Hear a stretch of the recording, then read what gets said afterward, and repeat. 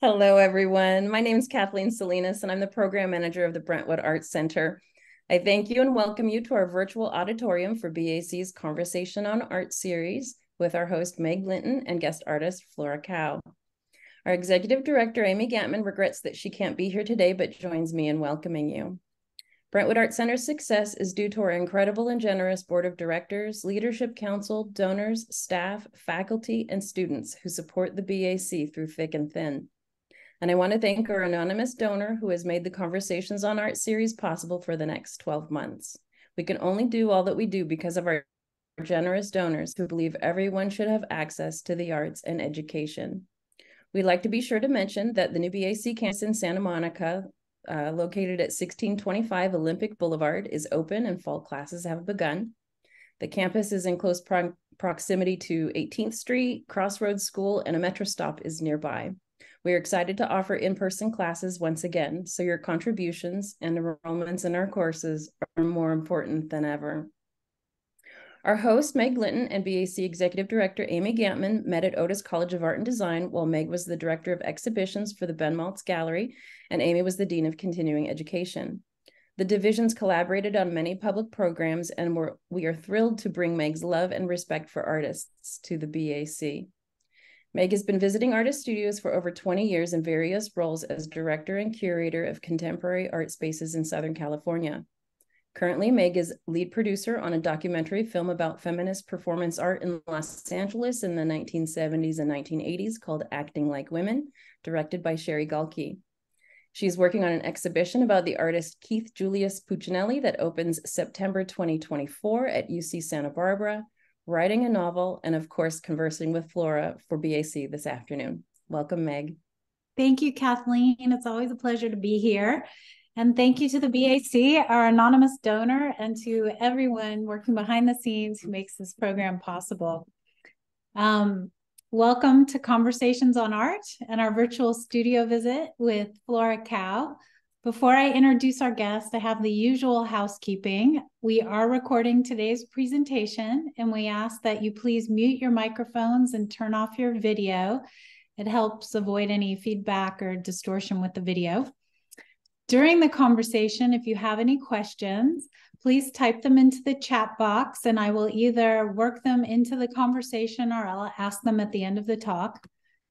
In the chat box, you'll also see that I've put some additional information about the artist for you to peruse on your own, and there's also instructions on how to save the chat box so you can look at it later. Before I get into my introduction of Flora, I wanted to also let you know that, during COVID, we created this conversation series online in lieu of being able to go to artist studios. And we've had a great following. So we're going to continue our conversations online into 2024.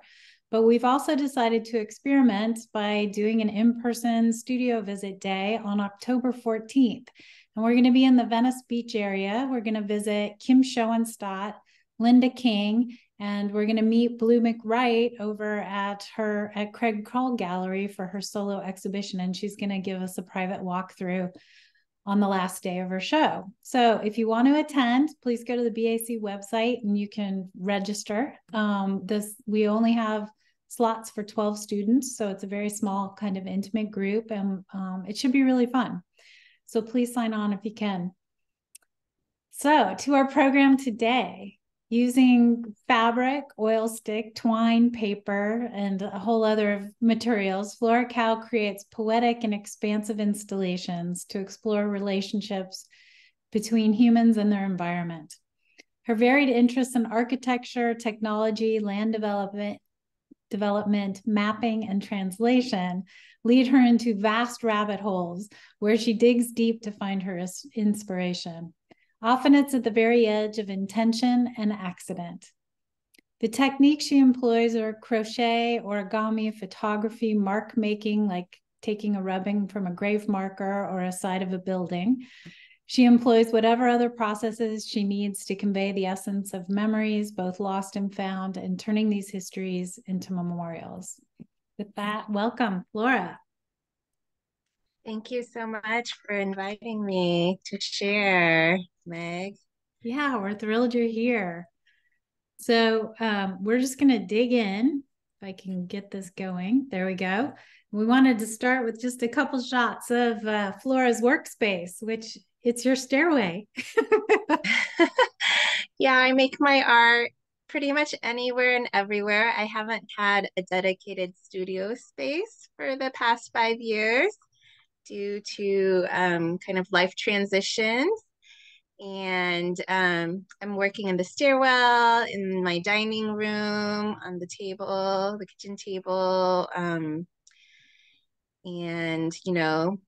making little things while I supervise my kids' piano practice, or I'm waiting for them, in their gymnastics class. I'm working on my car, just wherever the atomized time chunks appear in my life, as I have two young children.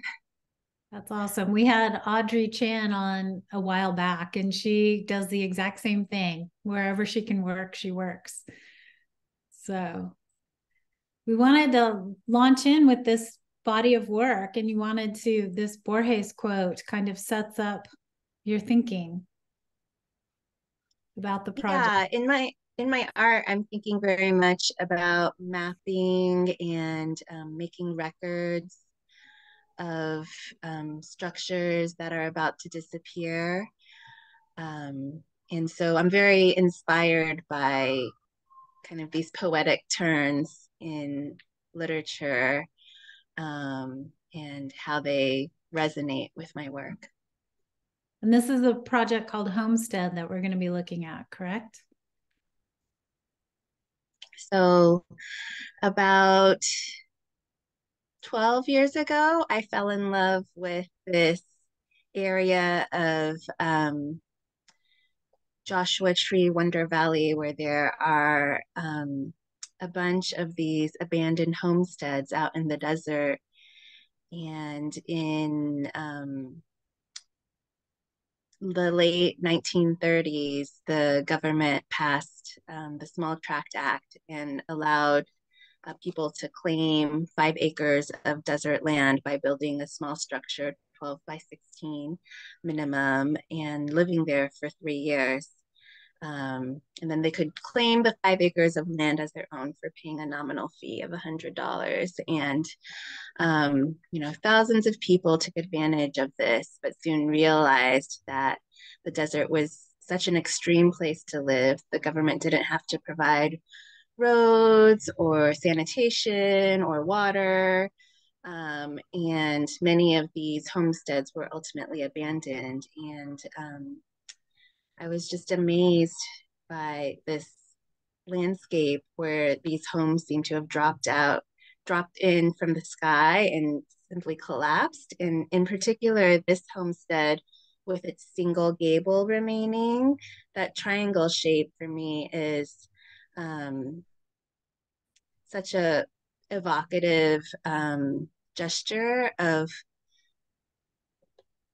and symbol of home, and for just that triangle to be remaining really made me want to kind of dedicate a body of work to this structure before it collapsed. And I decided to fly a World War II parachute over the structure because the Small Tract Act was originally targeted towards returning war veterans. There was a belief that the desert had convalescent value for the respiratory diseases that they were returning with, and to kind of capture the light and like the powerful elements that have inflicted this structure's demise out in this landscape, this harsh landscape. So with these photographs, these are pretty much just straight photographs of what the structure looks like, and then this one you really had kind of an intervention. Yes. Okay.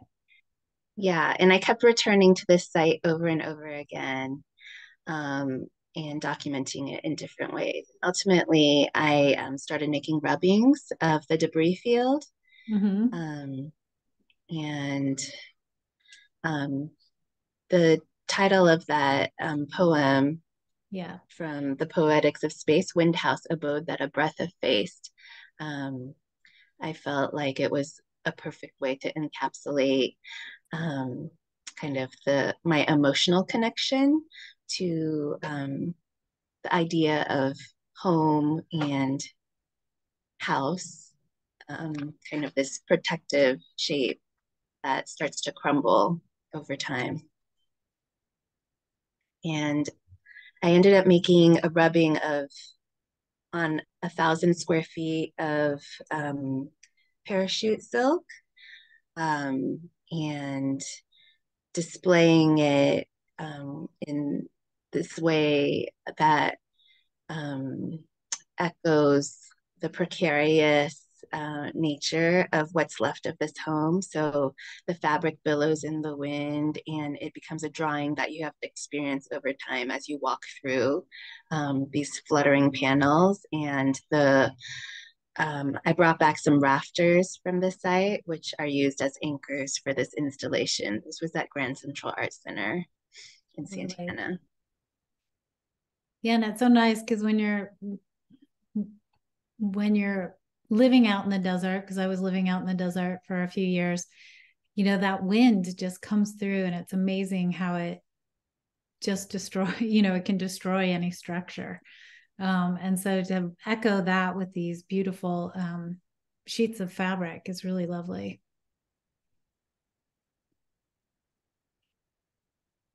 And you were saying you use oil stick for the rubbing on the fabric. Yes, I tried pastel and charcoal and before this, and then that material tends to just like fly away in the wind and disappear. And the oil stick I felt was kind of perfect, and also pointing to kind of the asphalt and tar that is the material of the roads that allow us to build out in these extreme environments. The roads and the rooftops, right? Because it's used for roofing, and the tar paper and for lining, and And you said is this the parachute material? Yes. Yeah. Yes, so it's like a very light fabric.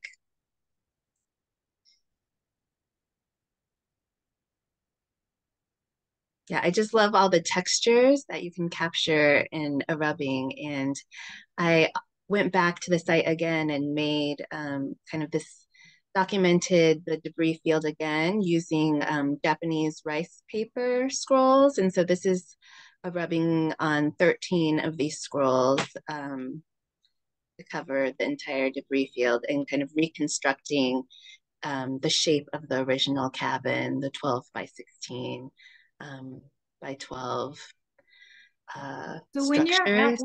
When you're out there working, do you lay the whole thing out and do the rubbing, or are you rolling the pieces go, or? I'm rolling it one at a time. It's kind of a collaboration with the wind. So sometimes the wind can be challenging. And so I'm definitely doing it one panel at a time. Okay. And And then can you so you have these rolls, you have it in this structure here, is it kind of set, or can you reconfigure? Oh yeah, it can be reconfigured.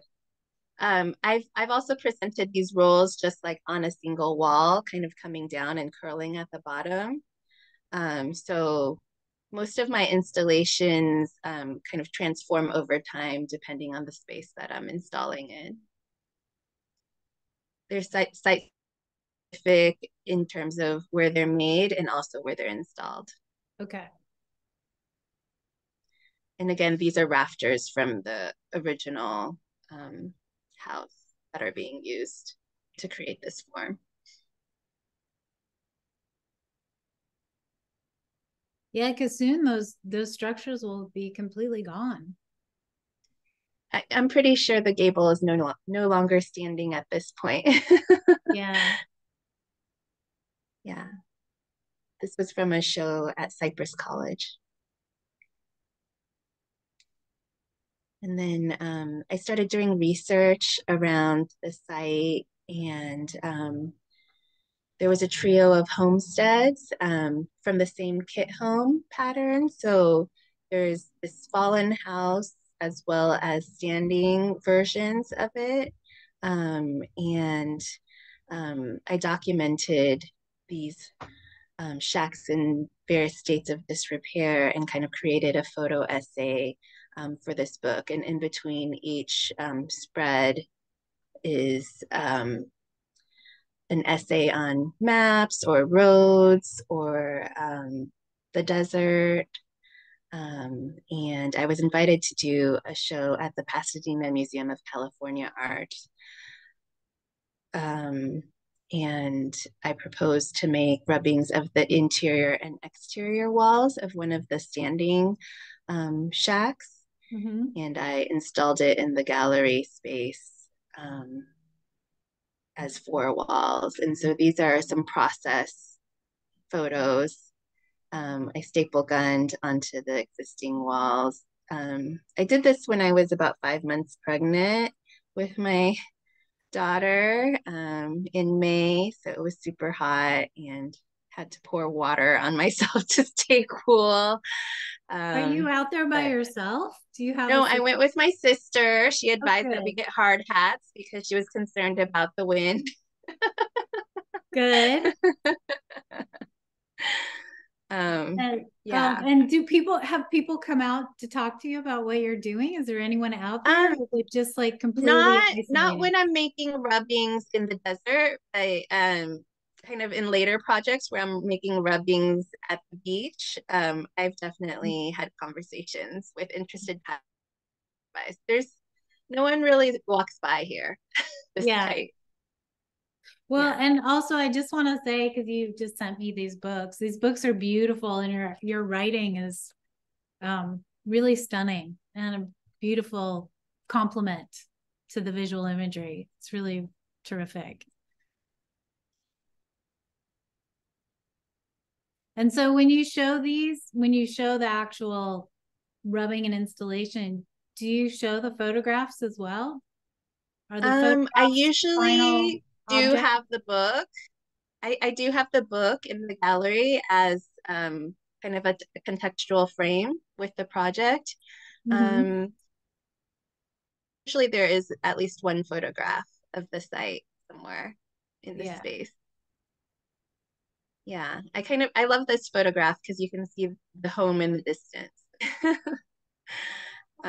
through the window. But and are the architectural plans of these homes still available? Like, can you find the original plans?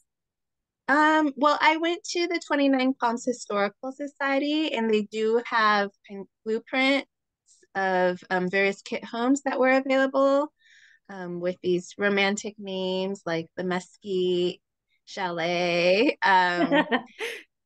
And I don't know that I saw this particular blueprint because it's such a simple structure. But yeah, there's a wealth of information at the 29 Palms Historic Society. So much rich material to dig through. And I did put together another book that kind of documented what I found there as well. That was on display for this exhibit at the PMCA. Nice.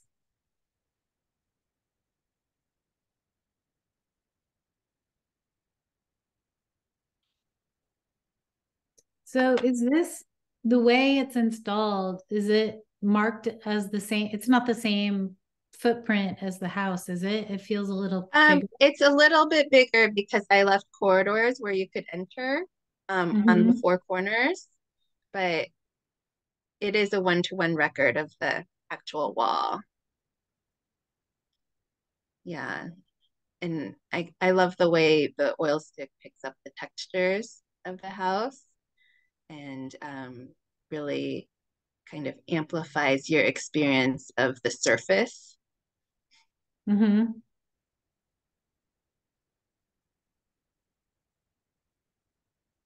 And just with the oil stick, it kind of gives us this burnt feeling. Yeah. Good. Yeah, there's something very solemn about using just black, though, as a record. And over time, I've started to introduce color. As kind of as a compliment, I started thinking about Taipei, Taiwan, where my family lives. And there are all these traces of single family homes with the traditional gable that have been either torn down or built on top of and replaced with modern apartment blocks. And so this shape, an imprint of a wall left on a modern apartment building is termed a palimpsest in architecture, and it refers to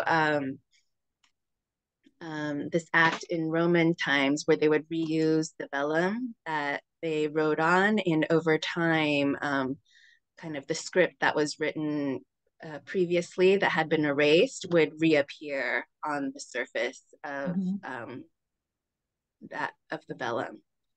And so I started documenting these traces of traditional homes that had been torn down and replaced. And so a lot of these spaces ended up kind of these ghosts of homes ended up adjacent to parking sites. And I documented 4 such sites in Taipei near my parents' house. And these red brick facades are traditional Taiwanese homes. And I was really intrigued by how, kind of haphazardly the brickwork was laid, and this evidence of the human hand just really appealed to me. And I would return to these sites multiple days in the early morning because it was August and like 100 degrees and 90% humidity, and kind of document with video as well as photos, small details on the site, and also just the way people moved through the site. You could hear the sounds of construction. And I presented a multi-channel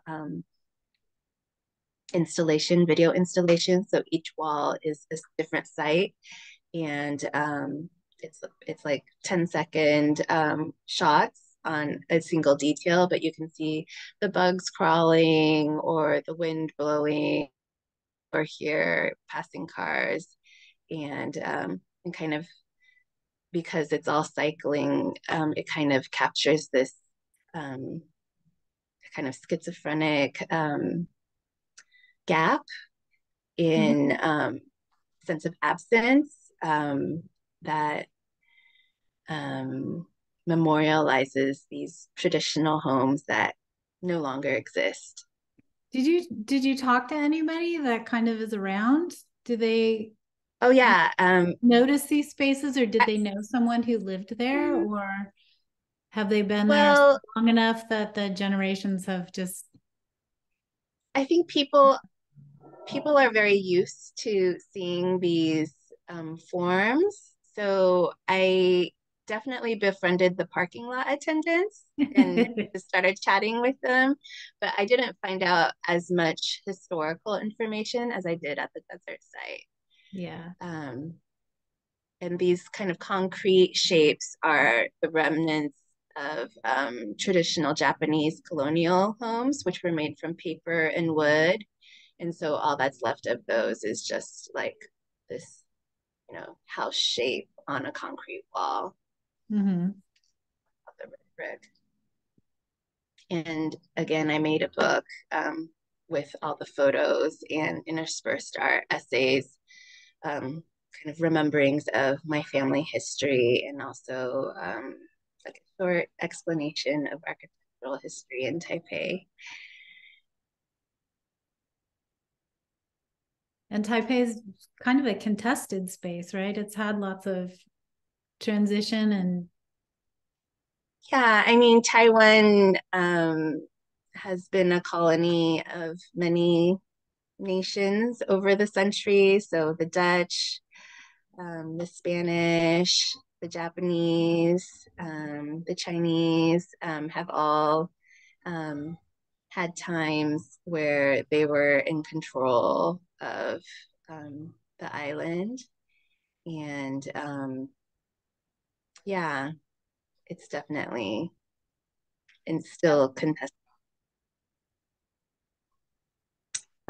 So I decided to, of course, make a rubbing of this silhouette. I just showed up one day with a truck full of scaffolding. I did I did get the parking lot attendant's blessing for this project, but But my, nobody my else's. yeah, but nobody else's. The parking lot attendant was kind of fabricating explanations for interested passerbys, telling them, we're making a backdrop for a movie shoot. He was just, yeah, I think he was just excited about, his kind of daily routine being a Having little something bit, new to watch. yeah, yeah, being interrupted by this art project. And so this is a 45-foot long rubbing in multiple panels, and I was able to roll them up and bring them back to the States and show them here in LA.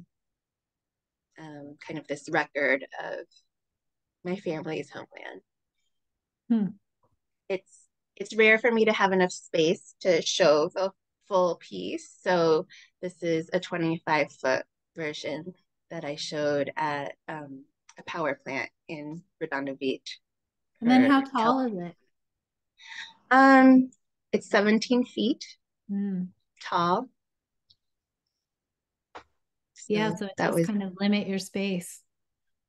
yeah, the shape of the original home. But as I mentioned, I can always reinstall in different configurations. So Yep. sometimes, it's one long wall, but I'll go around a corner because that's what's available in the space. Mm-hmm.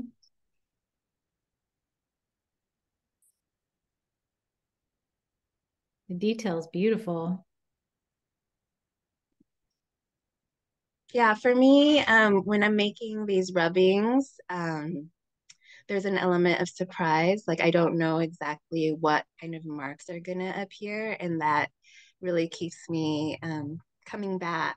Like this, there's definitely an element of delight as I'm making and recording the texture of a place.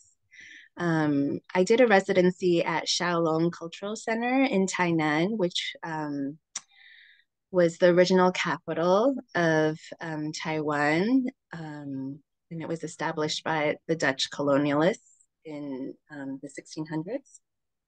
And I fell in love with this structure at the cultural center. It was originally a storehouse for sugarcane at a Japanese colonial sugarcane processing plant. And this ficus tree has taken over the storehouse and is just growing out of the roof, and the roots have overtaken the brick. And I really love exploring our relationship to nature and the way architecture and nature start to collapse over time. And for me, documenting this storehouse was a great way to visually explore that theme. Mm-hmm. Well, and just reclaiming that space, nature Yeah. reclaiming that space, history kind of correcting itself.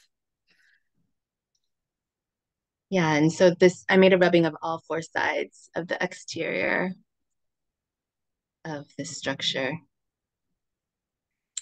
So my work is very kind of direct. I just show up with a ladder and fabric and start, you know, rubbing, making a record. And so this is, when you put all four walls together, it becomes 35 feet long. Are there adjustments that you're making while you're doing the rubbing? Like, It's very rules based. So I'm just yep. like making a rubbing the way you would for with a penny, except doing it on a much larger scale. Mm-hmm. Yeah. I mean, the only thing I'm doing is trying to keep the fabric, straight.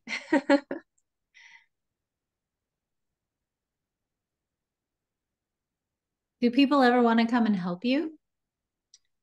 No, I mean, Keep their I have distance? I have roped in my family to help me, but passerbys usually don't want to get so messy. I'm usually covered in oil paint afterwards. There you Yeah. go.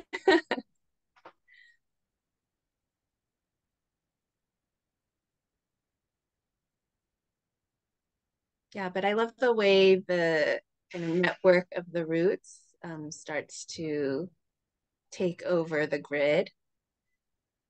Yeah, they feel like veins or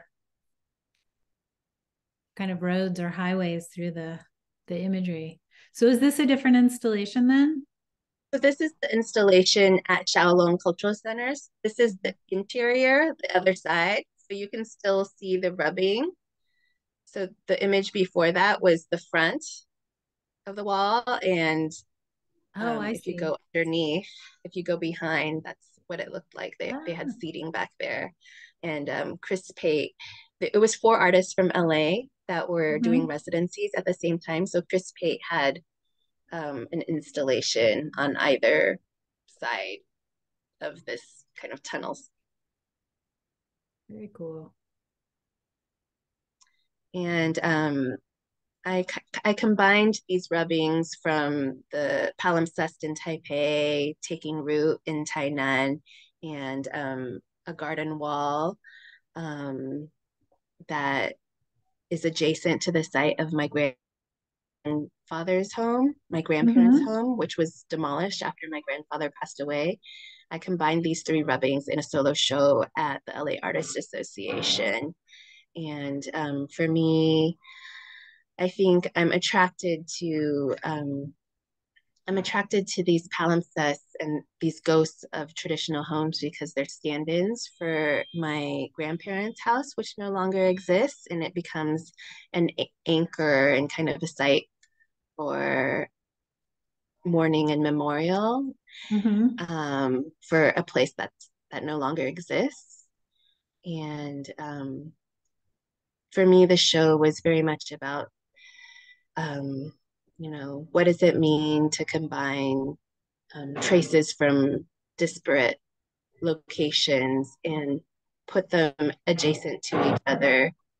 And how does that kind of add and change to the experience and meaning of the work? Um, yeah, so rubbings from the north, the south, and the east parts of. Nice. And then you've And also worked with vinyl tubing. yes, so crochet, or my version of crochet by a person that doesn't know the real rules of crochet. Um, Hand crochet has become a big part of my practice. And I started, sorry, beeping. I started working with this material shortly after my maternal grandfather passed away. He had been in the ICU for a month. And while I was waiting for my turn to see him, I was knitting this super long scarf for no particular reason. But when I saw this vinyl tubing, it reminded me of the IV tubes and intubation tubes I encountered while waiting for him. And for me, it was such a traumatic experience to witness his suffering. He was mostly blind, mostly deaf, intubated, restrained. Um, and yet, we knew he was conscious and in pain. And to witness that suffering and, you know, to be unable to do anything about it was very powerful. And when he passed away, I wasn't able to go back to Taiwan for his funeral. And for me, I think crocheting this huge cocoon was my way of making a memorial to honor him. And projected through this form is whited out video of ash and smoke rising from incense burning in the ancestor worship rituals that occur, monthly, kind of daily throughout Taipei. It's like the ancestor worship rituals in Taiwan kind of anchor the experience of the place. What are some of those rituals? So families will burn ghost money to honor the dead, and to the idea is that when you burn this paper money, which is gilded gold or silver, it is transferred to the afterlife for the departed loved ones to spend in the afterlife. And they also will set out offerings of food on kind of the equivalent of the Day of the Dead in Taiwan, but there's a ghost month, which is the entire lunar month of July. They'll set out offerings of food for the ghosts that might be around while the gates are open for that whole month, for the dead to kind of visit the living. And they'll also, burn incense as well.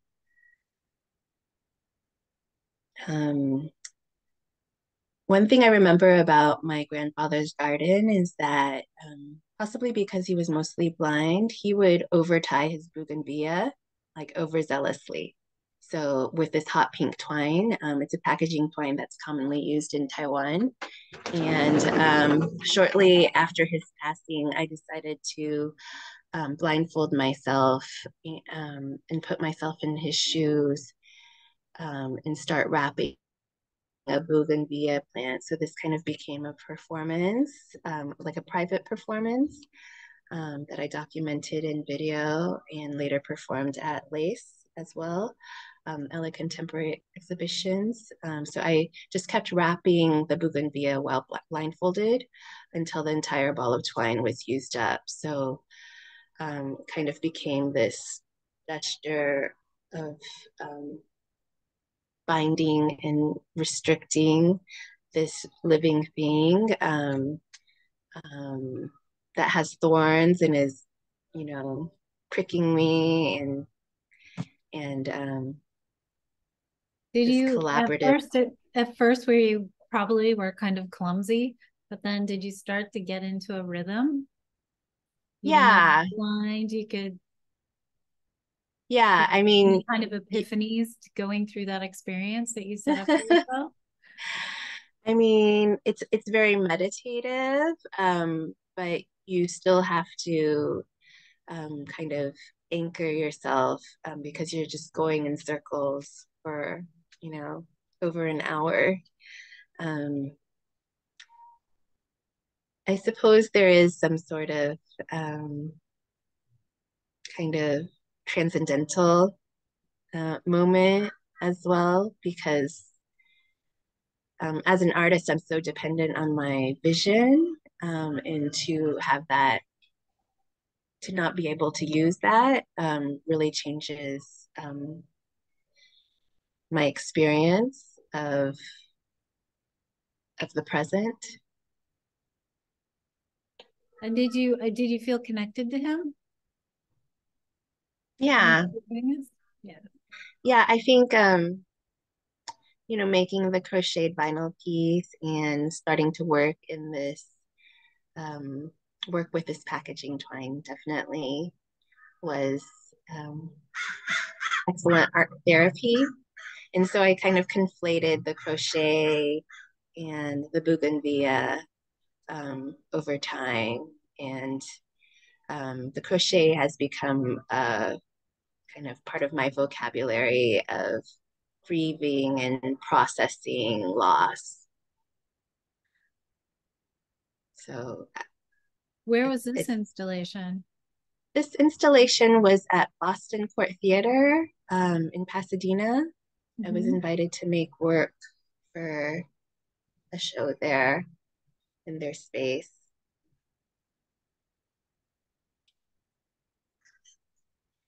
So the packaging twine is like the color pink is so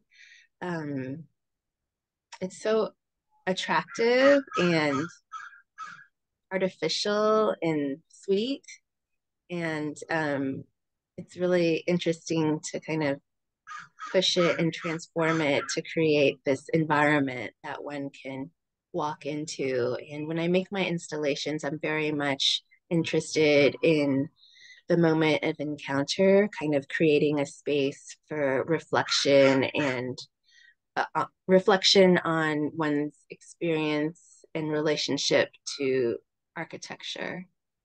This piece is titled For You Who I Will Never Know, and it is a response to and meditation on the 3 miscarriages I had between my first and second child.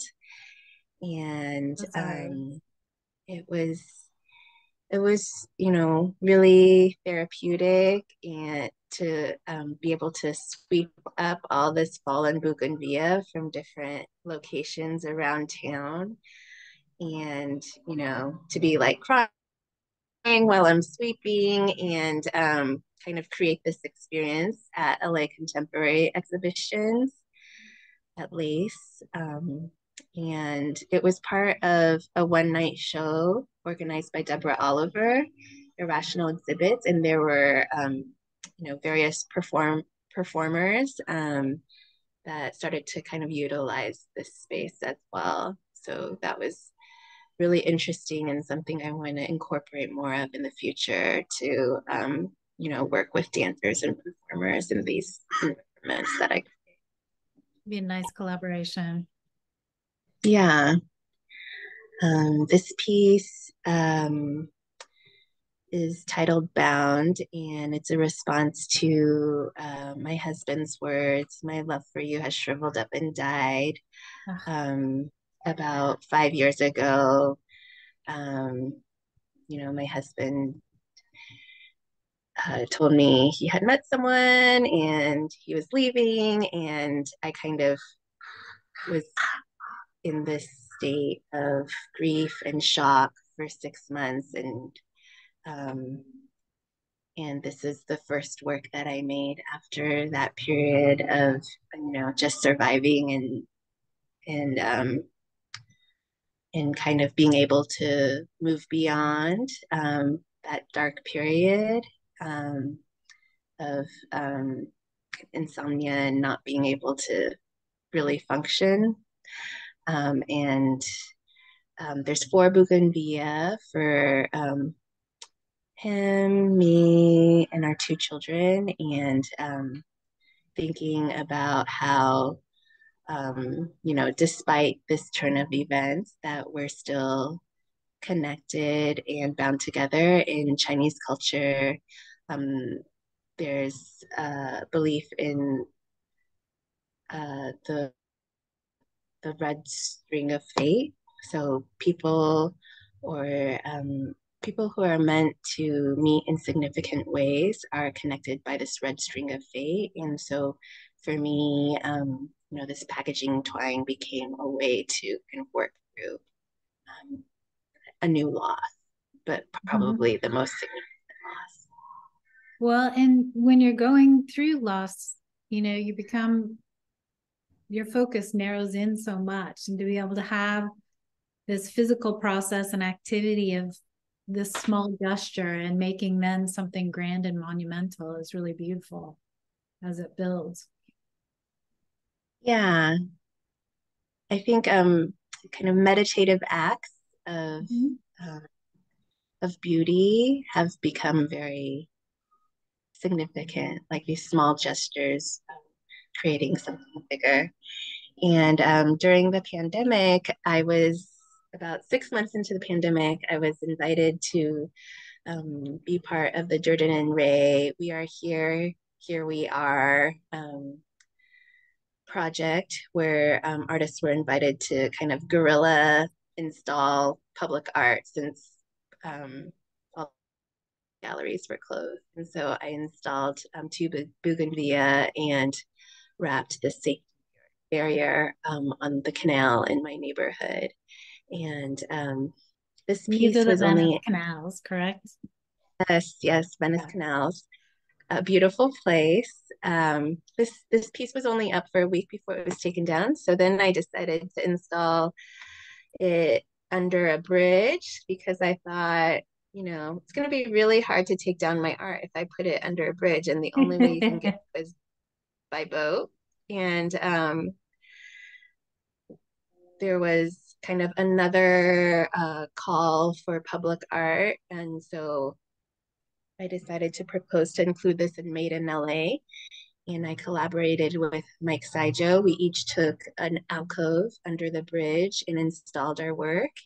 And we would row out,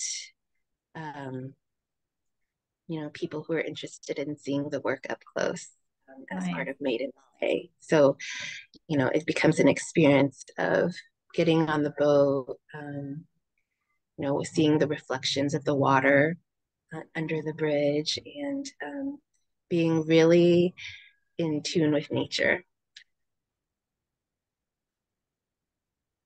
Oh, there we go.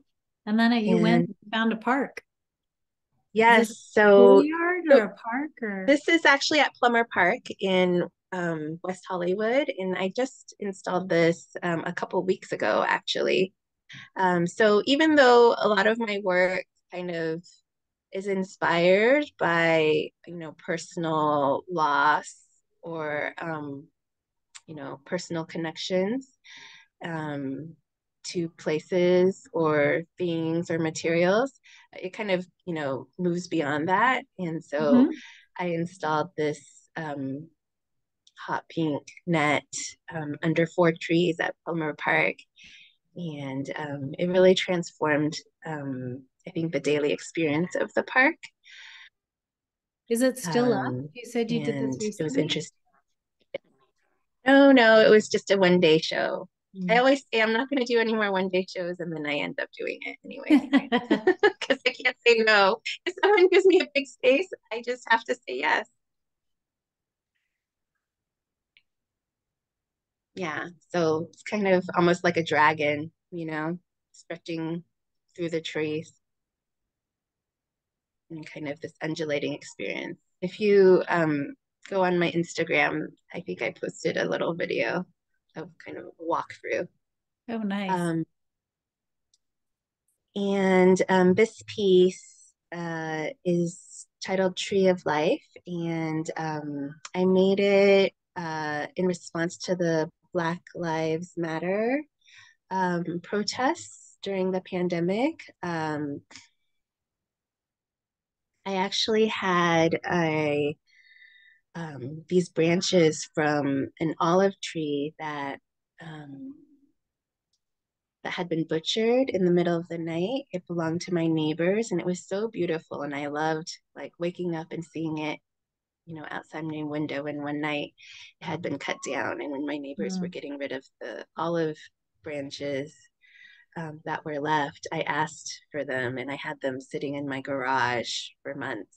And during the protest, I had this epiphany that I would bandage the branches in a rainbow of skin tones. So using silk that I salvaged from a dumpster dove for the silk. So, and kind of thinking about the tree of life and how we all come from the same tree, to create this kind of healing gesture. And I made this companion piece titled Prayer Tree. So it's kind of this gesture that's common in many cultures, Irish, Native American, Japanese cultures. They all will take, you know, a swath of fabric and tie it on a tree branch and make a wish. So I'm using these materials and, you know, wishing for peace and understanding. Yeah.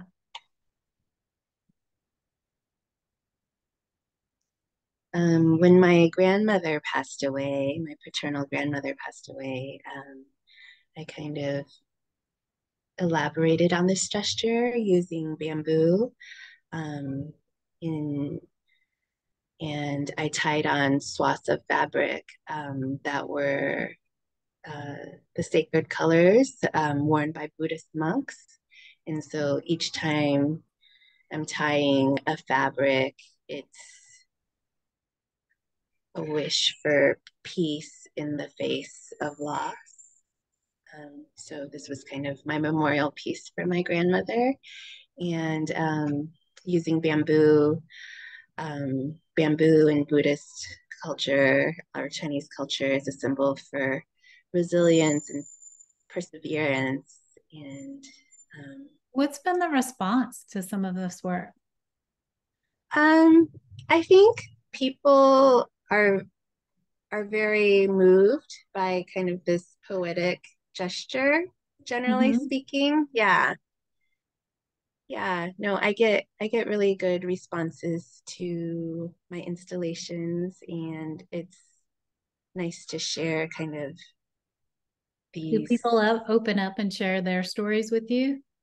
Oh yeah, absolutely. Especially kind of in these next pieces where I'm really delving into loss and Buddhist um, kind of sources.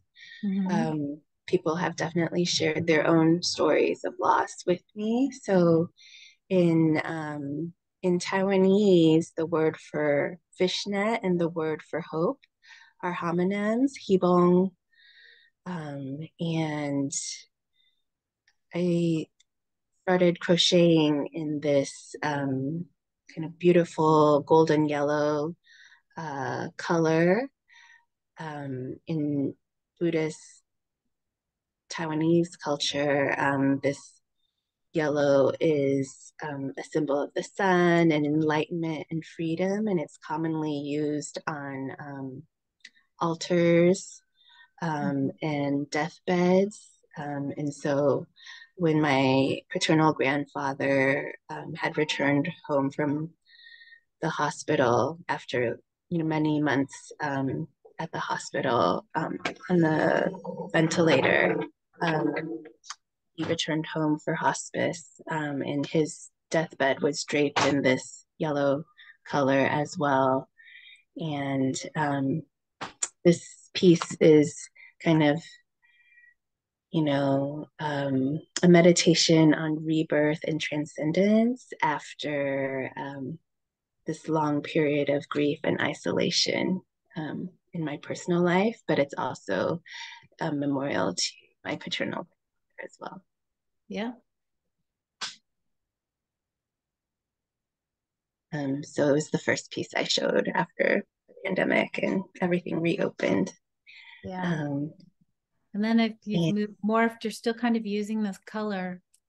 yeah, still working with this beautiful golden yellow. So this piece kind of directly translates kind of the drapes of the altar and deathbed into an experience you can walk through. It's titled Becoming. In Buddhist tradition, we're constantly in a state of becoming, constantly in a state of transition. Um, and I installed this at the Redondo Beach Historic Library about a month ago. And um, there's a Buddhist chant playing as well. Amitofo, which means Buddha of immeasurable light, immeasurable life, with the bells and the humming.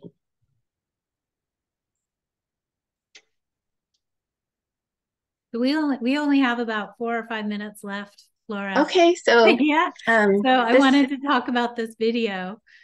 Yeah, so finally this footage is from my Origami Lotus series. And this video was recently installed at LA Louvre.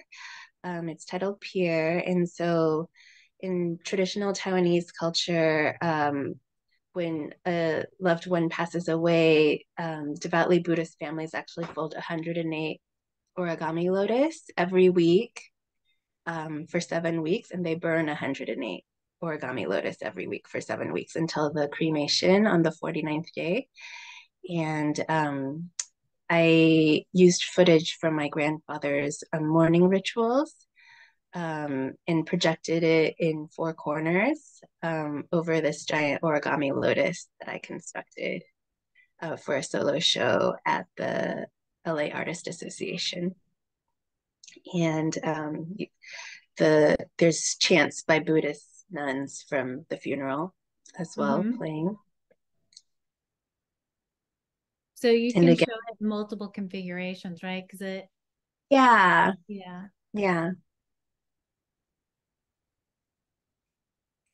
And this is a shot of my desk, and different corners of my house look like this. I'm currently working on an origami lotus installation that I'll show at Launch Gallery in January. The opening will be January 13th, 5 to 8 p.m.